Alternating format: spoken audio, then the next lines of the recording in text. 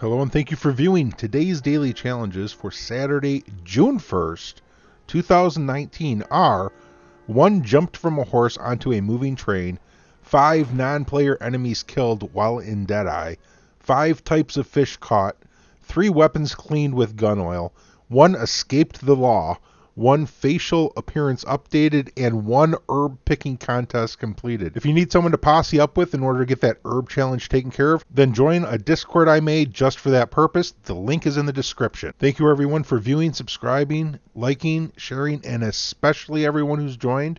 I appreciate all of you very much. I'll catch you next time. Until then, happy hunting and happy trails.